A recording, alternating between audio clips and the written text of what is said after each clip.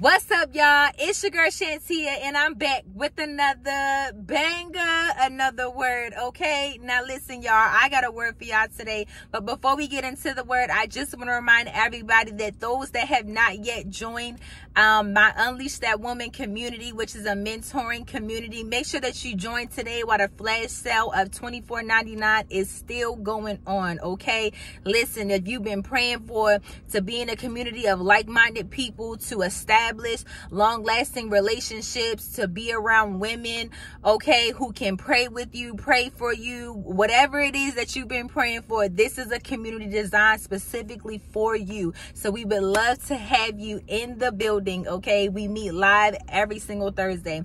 Now listen, y'all, the title of this video is called The Royal Upgrade. Okay, the Royal Upgrade.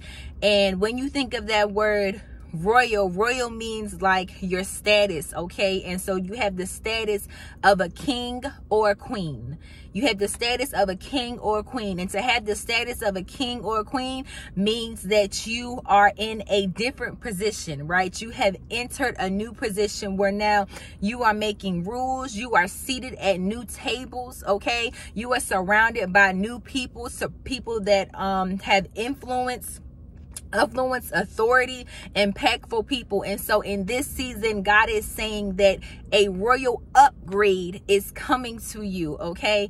And so when I wrote that down, God highlighted two things that the Holy Spirit kept showing me this month in December, which was white horses and crowns, okay?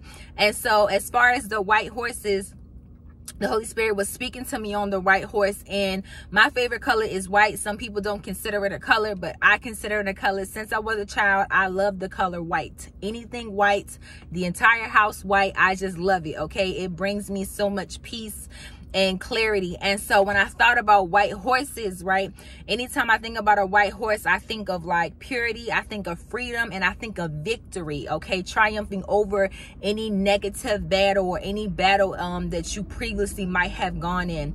And so this is the season, this is the time is now, okay, where God is saying that victory is here and victory is yours, and he is crowning you in this season. And so what was so crazy, y'all, is that we would be walking into developments, whether that's like restaurants or different things like that, and they would randomly like hand us crowns, okay, like the paper crowns. And so randomly hand us crowns, and I started laughing because I knew that that was so prophetic to the season, okay, that we are now entering of God crowning us in this season. And so what comes with God changing your status, okay, Esther, with God changing your status, is that you now have access to things that you didn't have access to previously. You have keys that open doors that you didn't have the key to in the previous season, okay? And so listen, God is saying because of your obedience unlocked doors. It unlocked miracles, and it also changed your position and changed your status in this season. Now, like we all know, okay, when we are disobedient, or maybe you don't know, when you are disobedient, okay, because slow obedience is still disobedience. And anytime we are disobedient, we begin to lose access to certain things. And so I'm gonna give y'all a quick story of what that looks like. I want to say a month or two ago, I was frustrated on this specific day, where I was angry, I was frustrated, I was having one of those days, and the Holy Spirit told me to sit down, right? I didn't want to sit down. I wanted to get up, go drive, go do something. He specifically told me to sit down. I did not listen. I walked out of my home, and I dropped my keys in the elevator. But y'all know, like when you walk into an elevator, it's like that little space between the elevator and you crossing over to, you know, walk onto the platform. And so in between that little slit, my keys fell all the way down, okay? So let's talk about God being funny. And so he took my keys away. I didn't get my keys until, I want to say, until like the next day or the day after. But I knew that there was nothing but the Holy Spirit, okay? And so in that moment, I lost access to everything, okay? My car, my home keys, my mail key, I'm talking about D, all of the above. I didn't have access to anything, okay?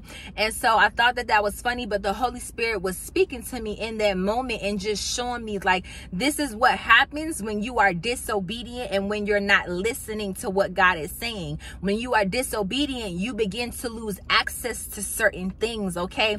But in this season, because we learned our lesson, because we are being obedient and we are listening to what God is saying, God is saying your obedience has unlocked doors for you. And anytime that God puts you into a new position and he upgrades you, okay, that means that you're not the only person that is upgraded, but those connected to you will be upgraded as well, because you will be the person that will be able to be a blessing to your family, to your friends, to your loved ones, to those closest to you, okay? And so listen, child, this was just a quick word, a prophetic word, okay, of God saying that the royal upgrade, okay, you have entered into the season where you are going to experience the royal upgrade. You won't know when it's going to happen. You won't know how it's going to happen. And like I tell y'all all the time, it doesn't even matter how. If God says it, then child, listen, just go with the flow and keep doing what he tells you to do. And before you know it, you're going to see yourself seated in places. You're going to, thank you, Holy Spirit. You're going to receive invitation to places that once closed the door in your face. God is saying you are about to experience a royal upgrade where your status is changing. Your status is changing, okay? And so listen, child, I pray that you all can receive this blessed and prosperous word. Like I always say, every single prophetic word is not for everybody, but you will know if this word is for you, okay? I love you all. Please make sure you like, comment, subscribe, and share this out to all your family and friends. Until next time, I will see you all next time. I didn't mean to say that. I will see you all next time. I love you all. Okay, bye.